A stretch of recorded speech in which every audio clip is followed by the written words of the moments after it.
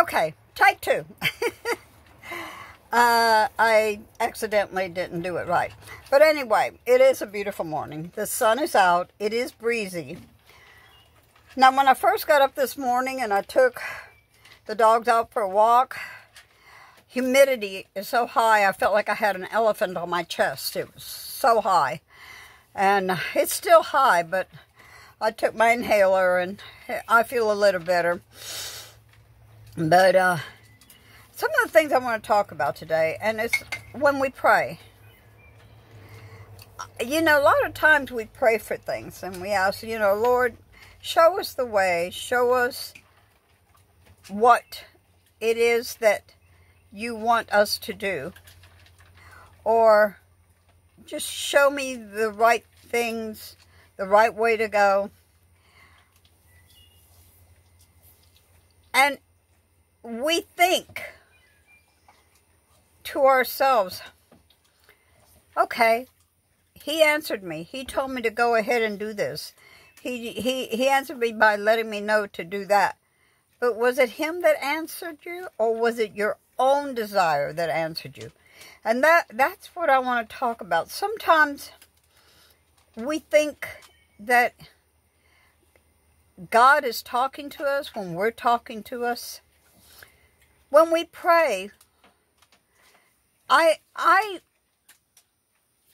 pray, Lord, let your will be done. Don't let my will be done, because my will messed me up so many times.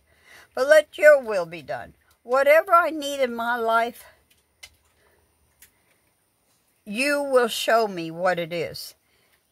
You will confirm that it is you. I've always believed that God will confirm when it is him that is speaking to you. I'm sorry, I'm looking out the window because I'm looking at the breeze and it's so beautiful, and it's just so beautiful. And when I look at the breeze, I think about the Holy Spirit and how we don't see it, but we can feel it, you know, and that's what I'm looking at. I mean, I see the effects, but I feel it. And okay, I'm sorry, I'm off the subject. Sometimes I get off the subject easy. Okay. But anyway, back to the prayers. Quite a few people have said, you know, I pray for this and I pray for that, and I don't get an answer. Well, sometimes that is the answer. You know? Think about it. Sometimes we pray, oh God, I need a Mercedes-Benz. You know, that's a desire of my heart. And you promised me that you'd give me the desire of my heart. But is that really for you? Is it really for you? Is it the desire of your heart to have something that's not really good for you? I mean, oh yeah, you're going to have the pleasure of, oh, look what I got. I got a Mercedes-Benz. But is that good for you? Hey, they break down just as easy as a little old clunker that somebody's driving down the road.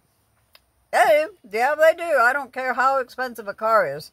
When they're going to break down, they're going to break down. God gives the desires of our hearts. Yes, he does, but what is the desire of your heart? Is the desire of your heart something that is good for you, or something that isn't, but you want? I'm not sure if I know how to express what I feel. I try to say what I feel, but sometimes I don't explain it the way I feel it. I mean, like, you know, I didn't pray for this bus. I didn't pray for the bus. I prayed for something different. Something that would be of more comfort for me and larger for me and the fur babies. And this is what I got. But this is what the Lord led me to. And the reason I know that is because the guy wanted $2,500 for it. I was the first person that contacted him. I offered him $1,300 because I only had $1,400. And he went down a whole $1,000. Now, why would he have gone down a whole $1,000 when he wanted $2,500? Come on, that's a whole $1,000 difference. And then it was another day before I even went to go see it. And he held it for me at $1,500. And then when I saw it, and I told him I do want it, but I've only got $1,400. That's all I have. And he said, okay. Wasn't that God? I would say that was God. Because God gave me the desire of my heart. More room. More room. I didn't want more beauty.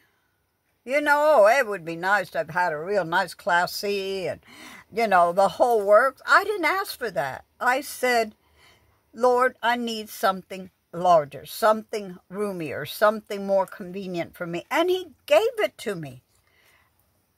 Not only did he gave me the opportunity to get it with what I had. So see, God knows what we have and what we need. So when we ask, I'll specify at times things that I want or things that I think I need. The word, operative word, think we need. So we pray for the things that we think we need. But do we really need them, or is it that we really want them? I think what we need to do is always get that confirmation from God that this is the right thing. He confirmed it to me. He confirmed this bus to me. The price went down. The man held it for a whole day. Anybody else could have gone there and paid him $2,500 and gotten it and gone. But he held it. And then he went down another $100 because that's all I had. Isn't that God?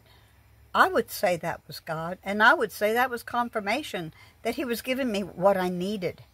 Not what I wanted, but what I needed. So when we pray, I would say don't always expect the answer to be what we want, but listen to what he is trying to answer to you.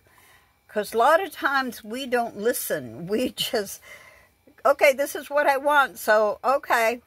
And in your mind you're saying, oh, look, that's exactly what I want. Oh, he just answered my prayers. But did he answer your prayers?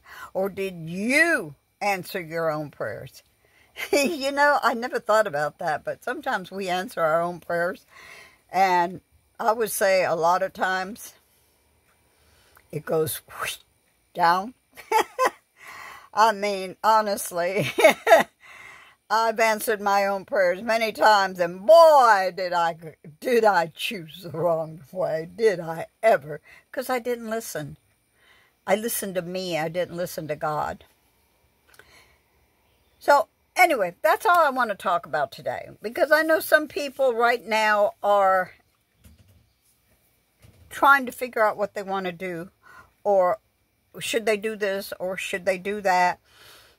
Should they go out on the road right now? Should they give up what they do have that is secure right now? You know, senior citizens have to be very careful about what they do and what their choices in life are. Sometimes if we give up everything for one little thing, one little desire, we may regret it for the rest of our life, because once you leave all that behind, you can't go back to it. It's gone. You sold it. You've got rid of all your things. Now what do you have? You have a vehicle to live in. Your money is going to go fast. Whatever extra money you have, that's going to go fast. Unless you have the opportunity to make more money on the road. It's going to go fast. There is breakdowns, and I don't care how new the vehicle is, it can break down. And sometimes these newer vehicles, they're going to cost you more because it's all electronics. So that's going to even cost you more to fix. So, yeah, listen, make sure you hear God's answer, not yours, but God's. I love you all. You all take care. I pray for each of you. Please pray for me too, because we all need prayers, one form or another, for one reason or another.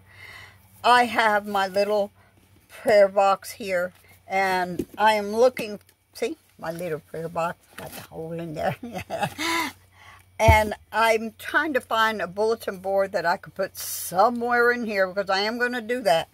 And I'm going to pin each and every one of those prayers onto it. I'll tape it on there. I have my anointing oil. I will anoint each and every one of those prayers. All those requests, I will anoint it. And I pray for each and every one of you that God's will be done in your life and that your needs will be fulfilled. Take care. God bless you. See you tomorrow or the next day or the day after, but I'll see you soon.